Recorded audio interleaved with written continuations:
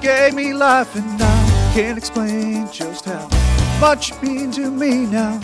You have saved me, Lord. I give all that I am to you. Every day I can be a light to shine your day.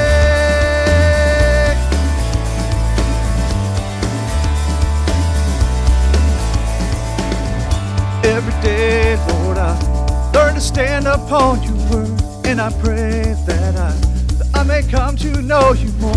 You would guide me in every single step I take, that every day I could be a light unto your world. Every day, it's you I live for. Every day, follow after you. Every day, walk with you, my Lord. Yeah.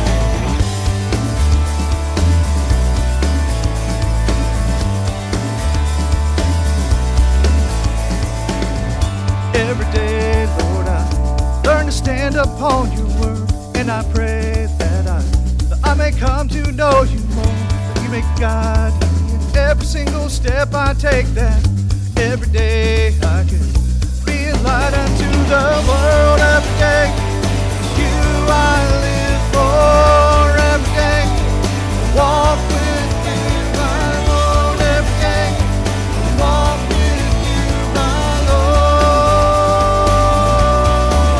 Yeah.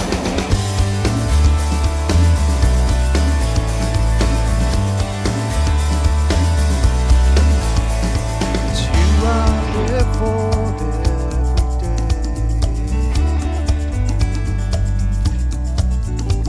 It's you I live for every day.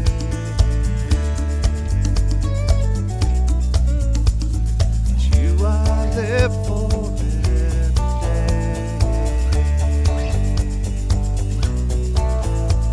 It's you I live for every day. Yeah. Every day, it's you I live for. Every day, follow after you. Every day, walk with you, my Lord.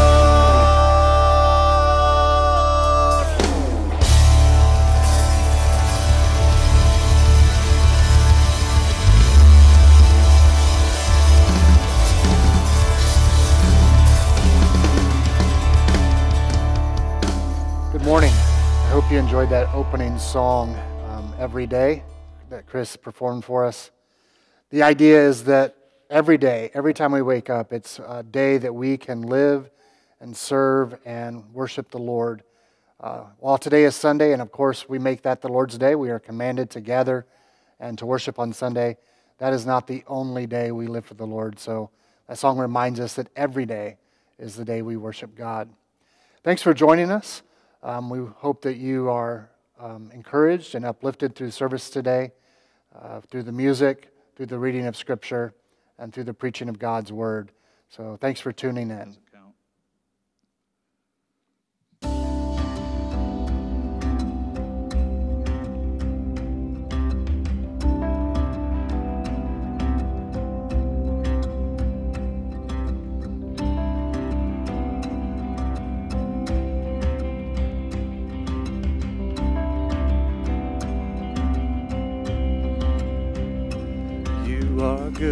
You are good when there's nothing good in me.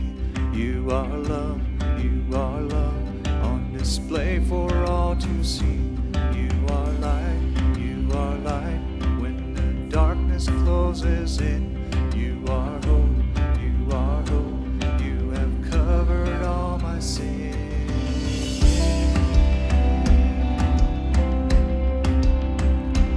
You are peace when my fear is crippling. You are true, even in my wandering. You are joy, you're the reason that I sing.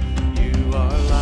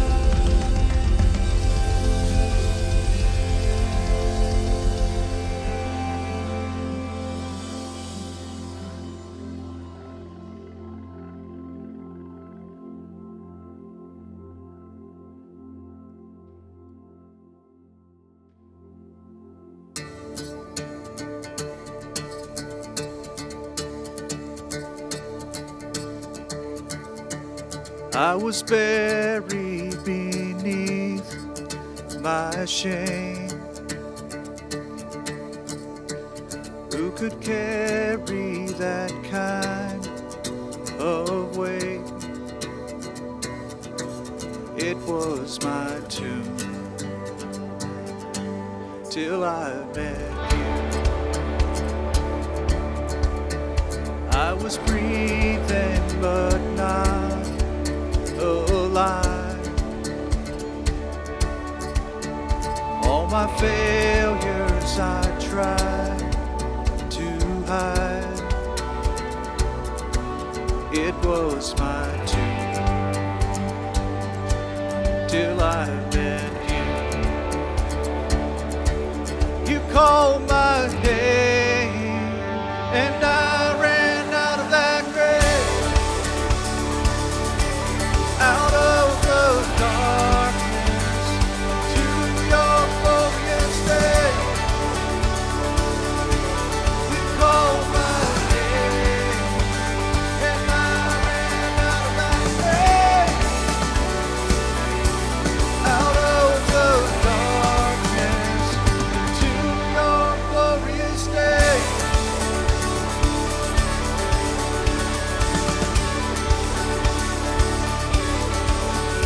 Now your mercy has saved my soul. Now your freedom is all that I know. The old man knew Jesus when I met you. When you called my name and I ran out of that grave, out of the darkness to your glorious day. You called my name and I ran out of that grave, out of the darkness to your glorious day.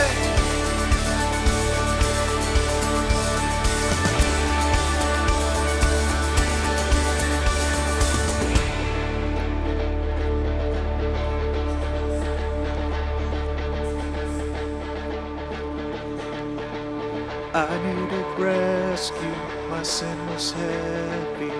Chains break at the weight of your glory.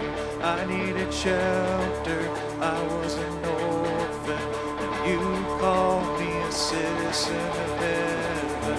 When I was broken, you were my healing. Your love is the air that I'm breathing. I have a future, my eyes are open. 'Cause when you call my name, and I ran out of the grave, out of the darkness to your glorious day. You called my name, and I ran out of that grave,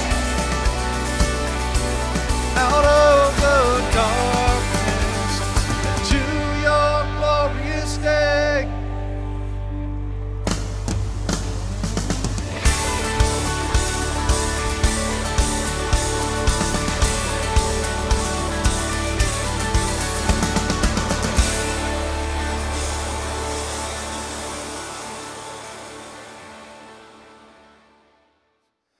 Some of you saw on Facebook this week, we posted about the Stockdales, Corey and Abby and their children. They were scheduled to come back to the States last week for furlough and spend the summer traveling around to their supporting churches and kind of reconnecting here in the States. But because of the COVID-19 virus, they are in southern Africa. They are stuck there for an unforetold amount of time. So we just want to remind you to continue to pray for not only the Stockdales, but all of our missionaries around the globe, because they are serving in the middle of this crisis as well. And the plans that they made have been disrupted and turned upside down.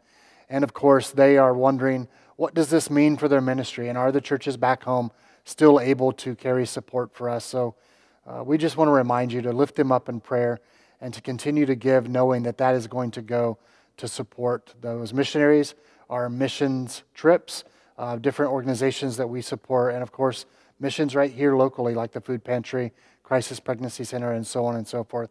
Thank you for your support, for your past support, your support today, and the continued support in the future. Mark 11, 1 through 11. Now when they drew near to Jerusalem, to Bethphage and Bethany, at the Mount of Olives, Jesus sent 2 of his disciples and said to them, "Go into the village in front of you, and immediately as you enter it, you will find a colt tied, on which no one has ever sat. Untie it and bring it. If anyone says to you, 'Why are you doing this?' say, 'The Lord has need of it, and will send it back here immediately.'" And they went away and found a colt tied at a door outside in the street, and they untied it. And some of those standing there said to them, "What are you doing, untying the colt?" And they told them what Jesus had said, and they let them go. And they brought the colt to Jesus and threw their cloaks on it, and he sat on it. And many spread their cloaks on the road, and others spread leafy branches that they had cut from the fields. And those who went before and those who followed were shouting, "Hosanna! Blessed is he who comes in the name of the Lord. Blessed is the coming kingdom of our father David. Hosanna in the highest." And he entered Jerusalem and went into the temple. And when he had looked around at everything, as it was already late, he went out to Bethany with the 12. The passage that Addison just read to you in Mark chapter 11 is a story recounting the entrance of Christ into Jerusalem. The people of the town gathered round, and as he was entering on this colt, they laid down palm branches, and some laid down their coats, and they celebrated, and they shouted, "Hosanna, Hosanna! Blessed is he who comes in the name of the Lord." We celebrate this day in our calendar, and we call it Palm Sunday.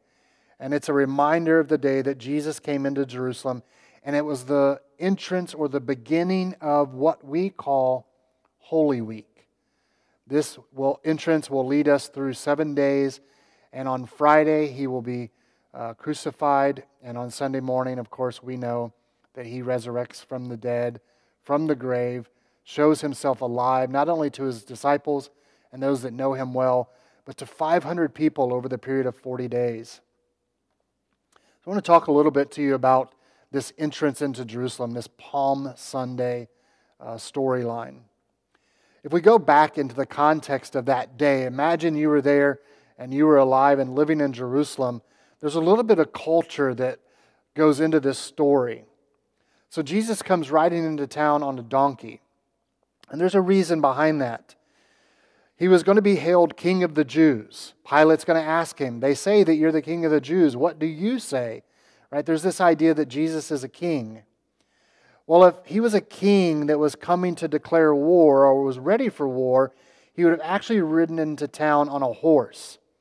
And that would show that he was a king ready for war and that he was going to become the warrior king. But Christ didn't do that. Christ rode in on a donkey. And that said something to the people that saw it. It said that he was a king that was going to symbolize peace or bring peace into the land.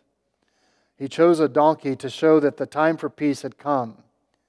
Now, the people that saw him that day, they were waiting a king. They hadn't had a king in a long, long time, and they were praying for a king, and there was prophecies that a king would come. And they wanted this king to come into town and to stomp out Roman rule. And so they wanted a warrior king. They wanted a king on a horse, a king that would declare war against their oppressors. But here Jesus is, the King of Kings, Lord of Lords, but he's riding on a donkey. And he's saying to the people in Jerusalem and the surrounding areas that I am a king who brings peace. Well, the people celebrated, even though this isn't exactly what they thought it would be like, and as they imagined the prophecy would be fulfilled and there would be this great war against Roman rule or against the oppression that they were under, yet they still celebrated. The Bible says that they threw palm branches in front of him onto the ground as a symbol that they accepted him. And they began to sing and to worship him and hailed him as their king. Hosanna, Hosanna. Blessed is he who comes in the name of the Lord. Hosanna in the highest. thus giving today its name, Palm Sunday. But few of us actually know that there's another name given to this day besides Palm Sunday. Do you know what it is? If you know what it is, that second name given to Palm Sunday, post it in the comments. Let's see how much Bible trivia you actually know. The second name that it's called is Passion Sunday. Now we know the week to come is Passion Week, or the Passion of Christ, and that's all of the events that are going to take place. But actually this day that we're commemorating is not only called Palm Sunday, but it's also called Passion Sunday. But you rarely hear it called that. I have a thought, maybe an opinion on that. I think it's because we'd rather avoid the pain and suffering that the word passion evokes. You see, passion concerning this week isn't about the passion that we think of in the English dictionary, but it's actually the unfolding events of the pain and suffering and torture that Christ will go through in order to pay for our sin debt. So we don't call it Passion Sunday. We'd rather skip ahead to the resurrection and His appearance to the followers and the 500 people over the course of 40 days, that celebratory, pleasant things to come. We jump ahead, or we move past the passion. So today, do I focus on the palm, or do I focus on the passion? Do I focus on the celebration that Palm Sunday is, or do I focus on Passion or Passion Sunday and all of the events that are leading us up to the resurrection? You see, a Palm Sunday sermon would include how people traveled great distances, hearing that the King was coming to Jerusalem, and they would show up to celebrate and to worship the new King of the Jews. A Palm Sunday sermon would include how they laid down their branches in front of Him, and they made a big deal, and they celebrated Him as He rode into Jerusalem. It would also include how happy they were to see Him. Finally, the King of the Jews is here. The prophecies are fulfilled. If I preached about Palm Sunday, I'd have to talk about how these events fulfilled all of the prophecies of long ago, especially the one in Zechariah foretold 800 years before that event, that day where Jesus rode the donkey to town. And how Zechariah would foretell that this new king would borrow a donkey that had never be ridden on before, and he would enter into the gates of the temple. A Palm Sunday message would speak to how this day was like no other day before it. It's a day of great hope for people who have lived in hopelessness for a really long time. So yeah, warrior king or king of peace, it didn't matter. The people were ecstatic that they had a king again. The hope that it brought. But on the other hand, if I preach this Passion Sunday message, it would be a totally different story that I would be telling, because a Passion Sunday message talks about the other side of the coin. I'd have to tell you that the parade was not a parade of celebration, but it was actually a funeral procession. It was Christ being led to the slaughter and death. This day marked the beginning of the end, a week of betrayal by one of His closest friends, a week that would end in great suffering, a mock trial, and a horrendous death. A Passion Sunday message would speak to how the same people that cried, Hosanna, Hosanna, Hosanna, would in just 4 days from now be the same people that shout, crucify Him. Give us Barabbas, but crucify Jesus. A Passion Sunday message would include the stories of the Last Supper together with His disciples, of how He would get up from the table and He would wrap a towel around His waist and He would bend low and take on the role of a servant and wash His disciples' feet.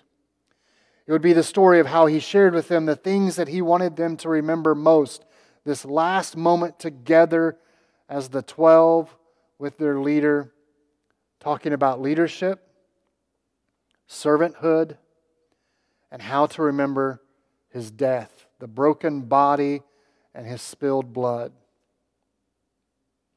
I would have to share the stories of his arrest, how Judas would walk up to him in the garden and kiss him on his cheek and betray him with a sign of affection. I'd have to talk to you about the beating he took in City Square, where they would tie him to a post and they would give him 39 lashes across his back and chest. The Bible says that he was beaten so bad that he no longer looked like a human as he carried the cross through the town leading to the Golgotha, the place of the skull. Where there I would have to tell you the story of how they would nail him to a cross through his wrists and his ankles, and they would stand him up in a cross in that dry and desert land. And he would hang there till he gave his last breath, finishing the work that he came to do. Those are two different stories. Palm Sunday is all about glory and exaltation and adoration, hope and excitement. Passion Sunday is all about darkness and death and betrayal, gloom. It's the excitement of his entrance into town or the agony of his death outside of the city walls. It's the celebration of the parade into Jerusalem or the torture and death found at the cross. What do we possibly talk about? Once a young farm boy lived on the outskirts of town. He was coming home from school one day and saw some men putting up a poster on a fence. He hung around until they finished, and then he went over to read the poster. It told of a real live circus coming to town, one that had animals and clowns and everything. The boy rushed home and told his dad all about it and said, "Dad, could I go? Could I go? Could I go see the circus?" The father knew that they didn't have much money to spare, but told his boy that he could go anyway. Come the day of the circus, the boy hurriedly finished all his chores and then changed his clothes and then presented himself to the father, eager to be able to run off to see the circus. The father smiled at his son's excitement and handed over to him $1. This was more money than the boy had ever seen before. His father told him, "Have a good time, son, but be careful. Make sure to come home immediately after the circus is over." And off the boy ran.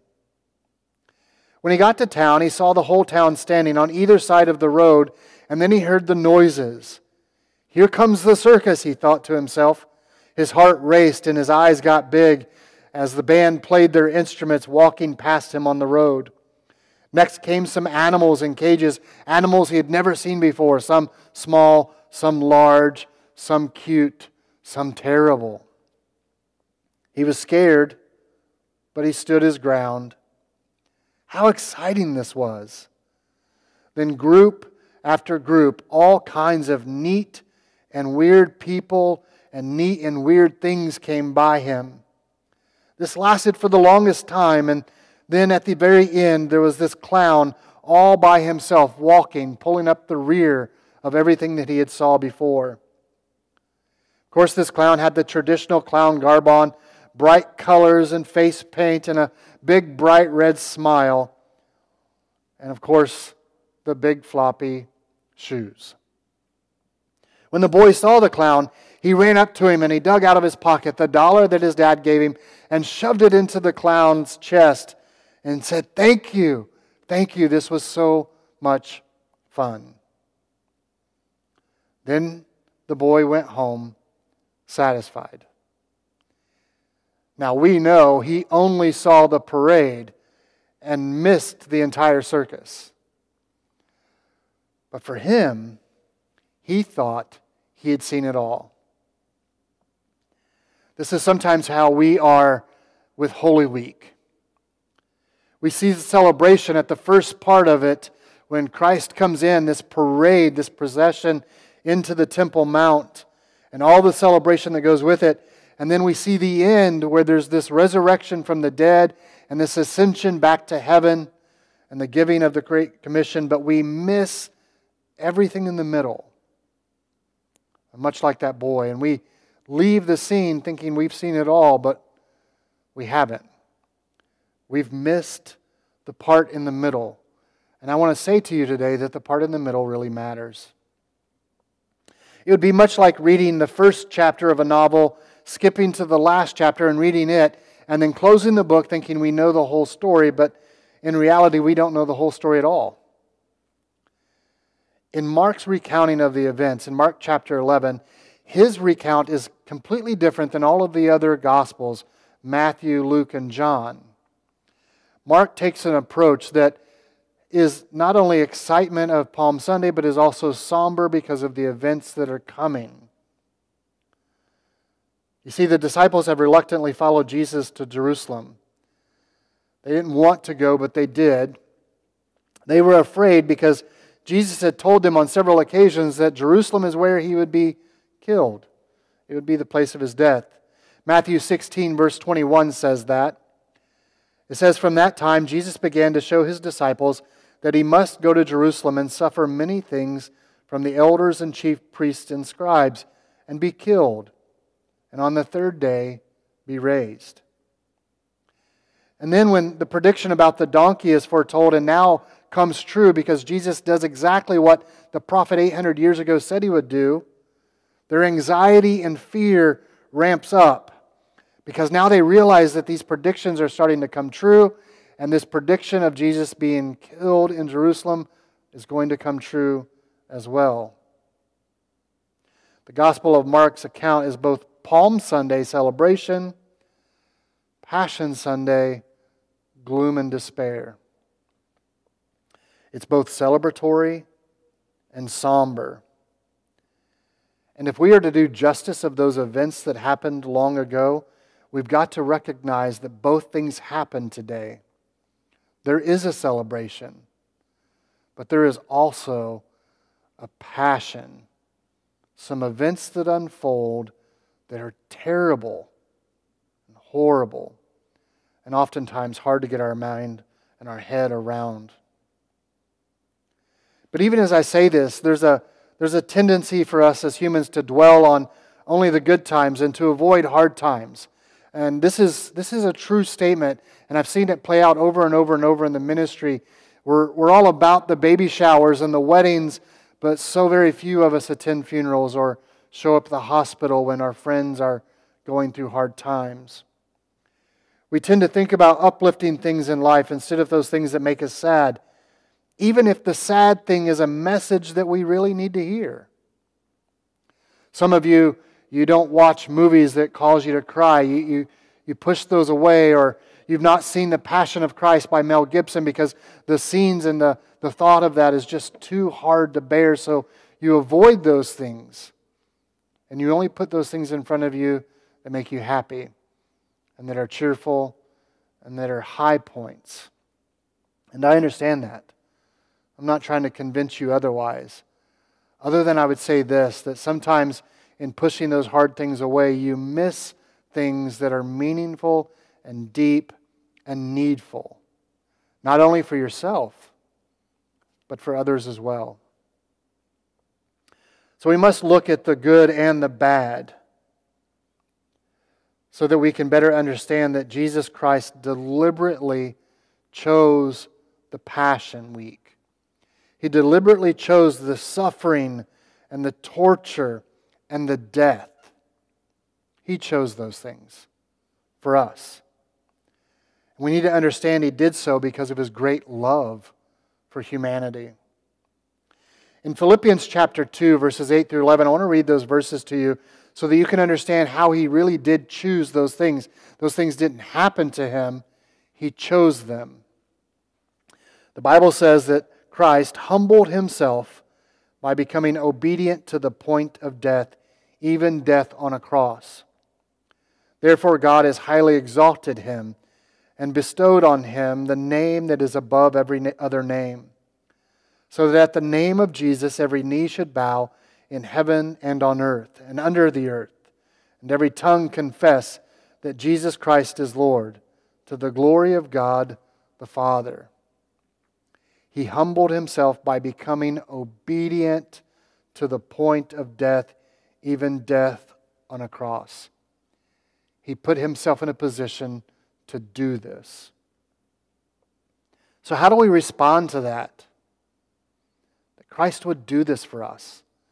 That He would go through Passion Week and all of the events that would unfold Monday and Tuesday, Wednesday, Thursday, Friday, Saturday, and then leading to the Resurrection Sunday. How do we respond to the fact that He did this for us? Another question to ask here, are we walking a similar path that Christ walked or that Jesus walked? Are we willing to go places or do things that may be uncomfortable and hard for us? Are we willing to do these things to let others know how much we love them, like Christ did for us to show us how much He loved us? They can be practical things. I mentioned earlier, it can be attending a funeral of a friend's loved one or attending a funeral of an extended relative. And while that's hard and none of us really want to be in those rooms because of this awakening of the idea that we are all finite beings, but being there for our friends, being there for our loved ones is so meaningful to them. Maybe it's visiting a neighbor or friend that's incarcerated or in jail, or that's isolated. Maybe they're shut-ins and they're not able to get out anymore because they can't drive or because they have no one to take them places. And we go visit them, and yeah, sometimes it's hard because it's in a hospital or it's in a nursing home or it's in a place that we wouldn't normally go, but going and doing that hard thing means so much to them, and it shows that you love them. Maybe it's being there for the family while their loved one is having surgery.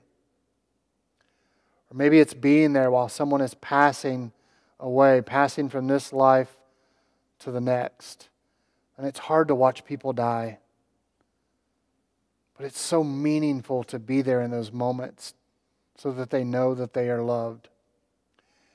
Maybe it's serving at a homeless shelter or at a soup kitchen or at a battered woman shelter or a crisis pregnancy center where it's difficult situations. It's not places we would normally go, but it's needed. Offering support and kindness. Being on the front lines for those people that are on the fringe. Maybe it's making a phone call to those who are isolated right now and removed from society. And it's us just taking the time to remember those people and reaching out and saying, hey, I love you. I see you. I haven't forgotten you. Sending cards or going out of your way to lift someone up. Christ didn't avoid these uncomfortable places. He stepped out of the celebration of Palm Sunday and into Passion Sunday and into Passion Week. And He began to be in some very hard and difficult moments to show you and to show me, to show this whole world the amount of love He really had. So as we celebrate Palm Sunday and we take our journey into the Passion Week, let us do so by remembering why all of this happened. Not just for me, but for you and for everyone else. Take some time here over the next few days and experience with us the events that unfold. Help us walk this week and lead into the empty tomb. And yes, we want to celebrate that, and we want to make that the monumental event. And that's what our whole faith is built around, the fact that our Lord not only lived and died, but lives again. Lives again. But we also want to take the time throughout this week and celebrate and recognize and acknowledge the other events that took place. Because the middle matters. The beginning and the end and the middle all matter. So I want to invite you on several evenings, come and join us this week. I will post live videos walking you through the events of Holy Week every night at 7 p.m. Monday, Jesus enters the temple and cleanses the temple. Many of you know that story. He will pass by a fig tree and He will curse that fig tree. On Tuesday, His authority is going to be questioned. We're going to talk about that and what that meant, why the religious leaders did that. Thursday, He has a last meal with His followers. Judas leaves the room, goes off, and comes back and meets him in the Garden of Gethsemane where he'll betray him. Friday, he is tortured and flogged and will be crucified. And Saturday, there's complete silence. And what does that mean? And why? And then, of course, I want to encourage you to join us again next Sunday at 11 a.m. as we celebrate the resurrection of our Lord and Savior. And what does a resurrected King, and what does a resurrected Lord, and what does a resurrected Savior mean to you now and to your future? Thank you for joining in this week. Thank you for continuing to press in and lean into the Lord. And again, I want you to know that we're praying for you and that God sees you. God knows what you're going through, that God is not distant from you. God has not abandoned you at all. In fact, in many ways, God has leaned in and gotten closer to you than you've ever really known. And many of you are starting to sense that God is near. Continue to stay with us throughout the week so that we can walk you through these events and show you what the Lord did for you, for your soul. In just a moment, we're going to sing a song that we sang earlier, Glorious Day, and how we came up out of that grave and we are no longer shackled by sin. I pray that that's your story, that you've accepted Jesus Christ as your Lord and Savior. If you haven't, I want to have that conversation with you. Private message me through Facebook or private message me through the church's Facebook account. Text me, email me, whatever you have to do to get a hold of me. Let me take a moment or two and talk to you about what it means to give your life to follow Jesus Christ, to make Him your King, your Lord. I want to pray for you now. Heavenly Father, for everyone that is with us and tuning in here with this live event, I want you to bless them, Lord. Help them to know that your hand is upon their life, that you have ordered their steps, that you're not surprised by this pandemic, that you're not taken aback, that you're not on your heels trying to figure out what's going to happen. Lord, you know all of this. You are sovereign God. You are in control. You didn't cause this. This isn't some kind of punishment on us, but this is the result of sin. This is the result of brokenness. This is the result of sickness. And we are facing the consequences of all those things. But in those consequences, you are Lord. You are God. And you are in control. God, help us to give our lives over to you, to trust you, to place our faith in you, even though we don't know what the outcome of this looks like. But we can trust that you do. Lord, for anyone that's under the sound of my voice that doesn't know Christ as their Lord and Savior, Holy Spirit, I pray that you prick their heart, that you compel them to come to the cross where Jesus Christ bled and died. But not only the cross, but also to the empty tomb where He resurrected Himself from the dead so that He could have power over death, victory over death, and so that we could too. And that alive in Christ is alive eternally with Him in glory. We would give our hearts to Him and become His child and have hope eternal that one day we will pass from this life to the next and we will have eternity with God, our Creator. Amen.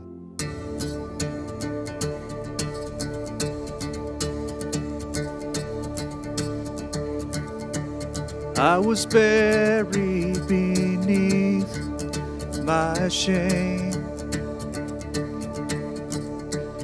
Who could carry that kind of weight? It was my tomb till I met you. I was breathing but not alive. All my failures I tried to hide. It was my tomb till I met you. You called my name and I ran out of that grave.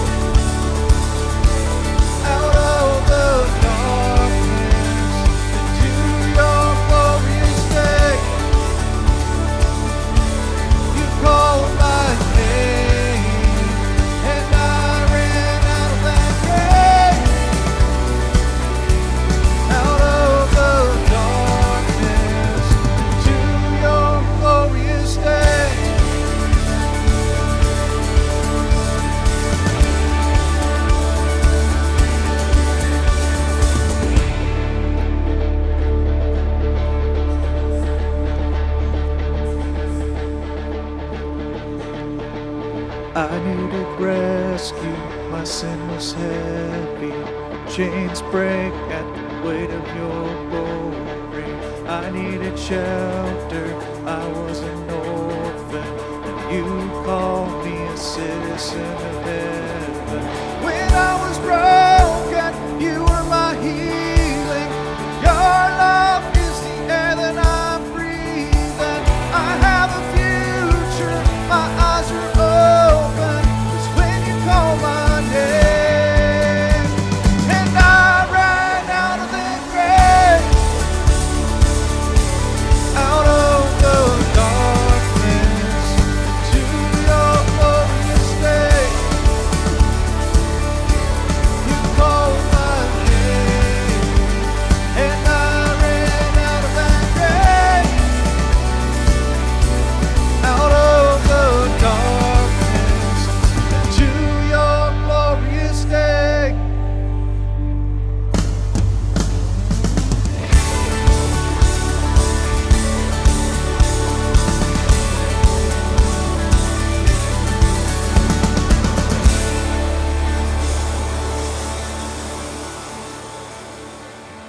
God bless you, and we'll see you again real soon.